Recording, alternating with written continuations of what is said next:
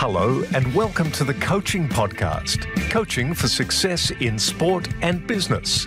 Your host is Emma Doyle, the energy and high performance under pressure coach who is a world leader in unleashing human potential. Buckle up for this high octane session. Let them have it, coach. G'day everybody and welcome to the Coaching Podcast, Coach for Success in Sport and Business. My name is Emma Doyle and I have the pleasure of interviewing Martin Parks today. Martin, we are at the PTR Symposium here in Palm Springs. It's beautiful. It's been a great week, hasn't it? It has. It's been an amazing weekend so far. Yeah. And one of the things that I'm super excited to talk about is your diverse background. You've coached tennis at all levels, and I can't wait to take a deeper dive into that, ask you about what you're doing today and your vision for the future. So without further ado, we'll get straight into our regular questions. The first question is the Vegemite question. I'd have to compare it to the British bit of Marmite. I'm actually not a fan. I'm sorry. Doesn't sit well with me. In which case, can you follow up and begin with a coaching moment that didn't go well and what might be a lesson? Yeah, a coaching experience was probably during my college coaching career. I've multiple different diversities careers, but the college coaching career where I really took a step in a new position, got elevated into a new opportunity, and really just the culture was not that somewhere where I could thrive. I really felt that I wasn't able to be the best version of myself in that managerial relationship. And sadly, I had to reposition myself into another career in order to try and get away from that culture. But it ended up being that the culture then became better after I left because of, I got myself out of that toxic environment. So what's the lesson for people listening going, something's not right in this environment? You've got to listen to your gut. I listened to my gut. I really felt, and actually it was a mutual kind of decision for us to separate ways and go in different career directions because we just felt there was no future in that. And that was the best decision. It was a hard decision because I was very loyal and really want to give everything to that program. But I really feel like in hindsight, it was the best thing is just trusting my gut, making the decision to kind of move away from it. And yeah, everything now is where it is. So I'm happy. Yeah, fantastic. What about on the flip side, a moment that has gone really well and what might be a lesson? Fortunate. I've been fortunate with all the diversity. I've had multiple things. It's hard to depict one specific element, but I suppose coaching and I guess in a college team after my academy time, I had the pleasure of coaching a team up from basically nothing up into a national final, and just going through that journey of taking a team from nothing to a national final, number one in the country. And although we lost in the NCAA final, that was, I still have nightmares about that experience, but it was an unbelievable journey. And the relationships I built through that experience has been lifetime. And it's been a stepping stone for future growth and learning. So, And can you give us what was one of the secret sources to be able to make that happen? Great question. Again, culture. It goes back to culture and the environment that we created. Also, I was able the system that we had with the leadership and the relationship I had with the coaching team and the environment, the culture we were able to create around that really allowed the team to thrive. I had great relationships with some of the players before I brought them in and recruited them.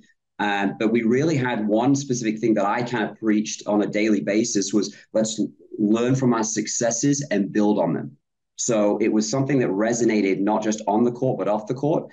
And it really kind of embodied our culture and also allowed us to apply things on the court in moments that really helped us get an edge against, some of the best teams in the country. We had that edge, by having that kind of philosophy embedded in our culture. There's a lot to be said about building on strengths. Darren Cahill was one of our previous guests, and his question for the podcast was, how much time do you spend on working on your strengths and how much time do you spend on working on your areas for development? So I love in your story about focusing on strengths and the importance of focusing on strengths. Because we always say, you either win or you learn, yes. Right? But when you win, you also learn. So thank you for sharing that. What about a sliding doors moment in your life? So I had the pleasure. Johnny Murray, he's a British touring professional, retired now. That was one of my closest friends growing up. We grew up together. And I had a moment here where I came early on his team just to kind of help. He was in a career struggle. But I remember just doing, as an applied sports psychologist, I did this performance profiling. It was really just an accountability tool to figure out where he is in his game, where he is in his mindset. And I remember doing the profile with him, and we did two profiles. I did one for him and he did one for himself. And I remember significantly in that when I asked him to kind of tell him what his strengths were, what his weaknesses were, he was able to list off everything that he did poorly. And only 3 things that he put on his list that he did well. I did the same profile because I grew up with him playing tennis. I played him as my doubles partner. We grew up playing. I played him 6 times in competition. And I did the same thing. And I wrote 7 things that he did well, maybe 4 things that were areas of improvement that he could improve on. We compared the profiles, and then putting those profiles together, we agreed on everything that we'd written about each other. And then it was just getting his mindset to think about, well, what do I need to do well? So we restructured his whole structure of his coaching, his day-to-day practices on building on what he does well, not working on his weaknesses. And that signified, I think, a little mental switch with him that later got him back into a career high singles ranking or close to it before he got injured.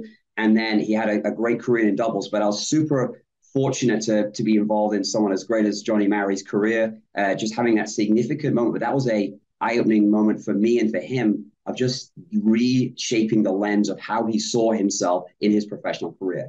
And so that was a moment that I will cherish and really feel like was empowering for both myself and Jonathan and in his career. I think he just verified that learning from your successes, when players and in general, or people in general, can focus on their strengths and focus on what they do well.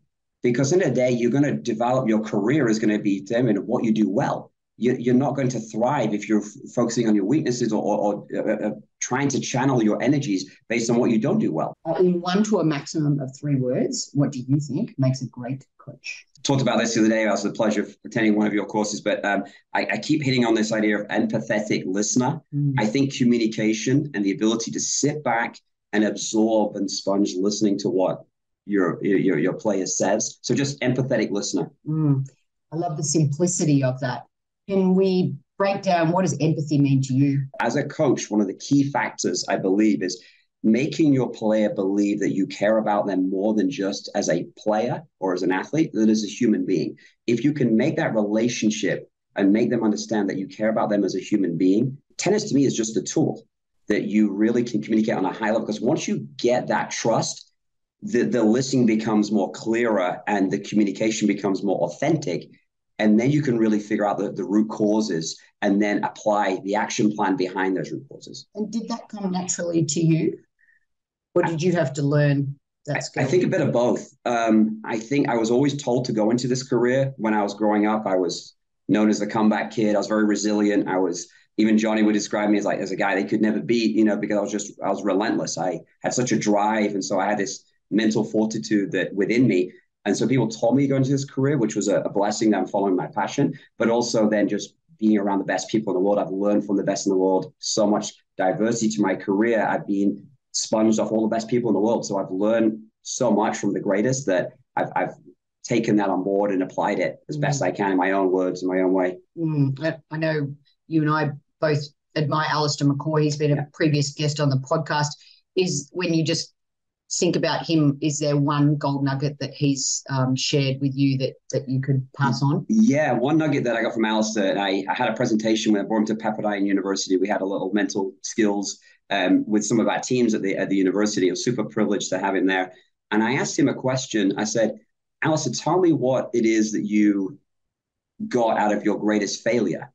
I said, tell me something, your greatest failure. Give me some feedback. So I wanted to get that answer from him of being a pretty resilient guy himself and everything that he's gone through in his personal journey. And his answer just blew me away. He's like, I fail every day. Failure is just part of success. And that was like, ooh. And that clicked with me. And I've told that to Alistair a bunch of times. But it was significant that failure is just part of success. And I think some of the greatest leaders, the greatest, most successful people, and I don't think our modern day society really clicks with how failure is a necessary process to succeed. It's not always enjoyable, is it? No, it's not. So I think we avoid it. But yep, absolutely. It's better to stay in the comfort zone, but not coaches listening to this podcast. That growth mindset. All right. Our final official question is where we ask you to ask us a question. I would say, how important is it in your skills to be adjustable, to be adaptable? Like, are you still in your own world? Are you doing the things necessary to keep learning and growing? Because the truth it is, I have a lot of diversity to my experience. And I think in someone in my case where I've learned so much, it's a great strength of mine, but it's also a vulnerability because it's very hard to limit. So my question is, are you focusing your energy in the areas that you're greatest at? Be careful not to spread yourself too thin. So my thing is, are you focusing on less in order to achieve more? Is the question I have for you. Fantastic question for us to all focus on. I've struggled with that throughout my career. We all do. Yeah, we all do. So if you're listening to this and you're struggling with being able to focus on that one thing, sometimes just pick a lane is a really good tip as well. Yeah. Go somewhere, and when you fail, which you will, fail quickly, and then keep moving forward is really important. All right, so let's talk about resiliency. Let's go back, rewind the clock, obviously. Tell us a little bit about your backstory and some of the multiple challenges that you had. We spoke off air about visas and you said you were a dogged competitor. So how did that, with your backstory, translate into some of the challenges that you had with your career? Could you share that? Yeah, happy to. And it's humbling. It's a little, it does get me a little emotional. But as a 12-year-old boy, I followed a dream to have a career in tennis. I had a mentor who was an American and a British professional tennis player. I had no money, didn't come from very much, grew up very humble, middle class to low class kind of, standards in Yorkshire, England. Yeah. So in West Yorkshire. I started humble beginnings, but I had this dream that I wanted to follow. And I was super fortunate through my relationship with Gary Henderson, my mentor, that he gave me opportunities to go and be on the tour with him and just follow him around. But I followed that dream. But obviously when I came to, my dream was to come to America, to have that career, to have that vision. I ended up coming, but my dream was kind of shattered a little bit because I came, worked hard, made all this money. And it was shattered by at 21 years old. I came on my first visa, and the college experience was a disaster because the coach lied to me about scholarship. Program got discontinued. So I had a horror story about that. But ultimately, that trajectory me to continue to follow that dream, show some resiliency. So losing a scholarship, losing my place in a college, my American dream about having his career continue was thrown away. And within 4 weeks over the Christmas period, I had to transfer universities, find a new school, and continue my journey. And I'd lost all my money because the coach had lied to me about everything. So I guess that started the journey where, that was in 2000, when I came to that, and I was 21 years old, overcame that, finally got myself into a university in North Carolina, and started my college coaching career, started my tennis career there, had a wonderful 7 semesters, 4 years at the university, but it projected me to then stay in Florida to be the Saddlebrook Tennis Academy, to go to then into college coaching, to work with some pros, and then now into Pepperdine University to continue that. And now I have my own freelance high performance business. So all that started, but the summary of it is, for me to get where I am now, it took 17 years, 14 different visas, 4 immigration lawyers, and $50,000 of all my own money to sustain that, doing it the right way. So I've done everything by the book. And that is what I want to kind of now go, because I was awarded in 2017 my EB1 green card through my career highlights and everything I'd contributed to the career. So I'm super fortunate that the US government allowed me to now be here and fulfilling that dream, because I've done everything by the book. But going through those years of setbacks and that initial experience of just having my American dream shattered, but then finding that resiliency to come back. And I've done that many, many times over my career, losing jobs. NCAA finals, I made the NCAA finals. I had a pay cut, and they wouldn't sponsor my visa.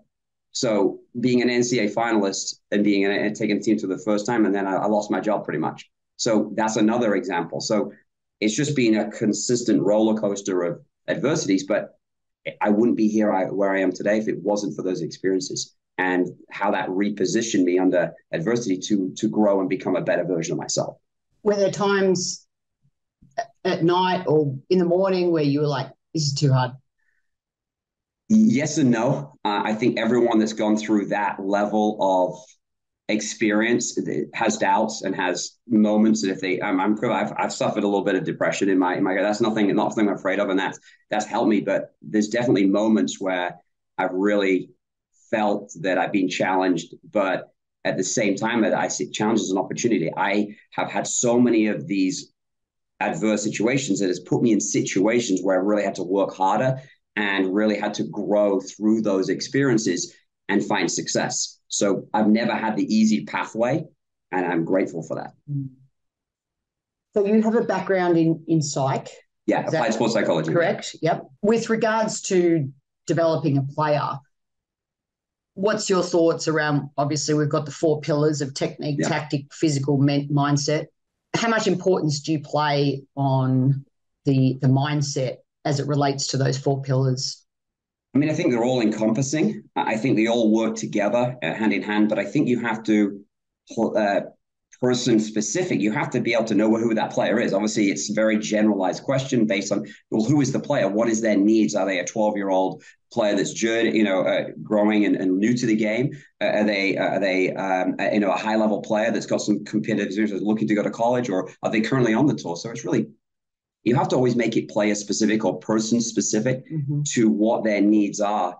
But really, I'll take the point of like listening first, figuring out, I'll talk to people that know them well, try and understand their team, and then it will be relevant on what are their specific needs based on what I learned from them. So I'll come from that listening standpoint first, and then I'll recognize, well, and then through discussion, not through me telling them, is like, well, what do you feel is the best approach? Where do we feel we need to focus our energy and time? And then I'll just, through the experience I've had, kind of figure out what makes the most sense to focus on what area. Okay, so what about a player at the highest level that you've had experience with, at that, the peak end of high performance? Yeah.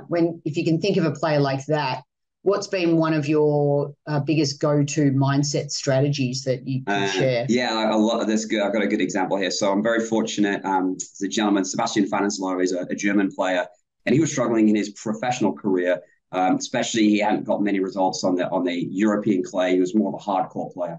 But I remember speaking to him, and the thing that stuck with him is Sebastian had intentions at that time during his career where he was dropped down a little bit to he wanted to be top 100 in the world as a pro player.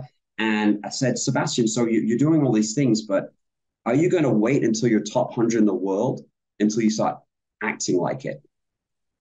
And it was like a light bulb moment where he's like, well, good point. He said, are you doing the things that the top 100 players in the world are doing right now? Do you have a team around you? Are you doing the things that a top 100 player does? Because if you want to be a top 100 player, it takes those things. And so I think it was kind of at a moment where he then recognized what he needed, what resources he needed to bring in, how he needed to adjust his mindset in order to be able to take his career back in the right direction. So it did go back in the right direction, had a lot of success, but he was struggling not knowing what it was, but he wasn't acting or living each day in a way that was consistent with what he wanted to achieve. So what is your current day-to-day look like, and what's your vision? I was in Florida for many years. And I think a lot of people know me from my Saddlebrook days or my St. Leo University days. But yeah, now based in kind of the Calabasas, Malibu area, but I've just stepped away from a recent role. So I'm actually looking to become an author. I'm about to launch a website.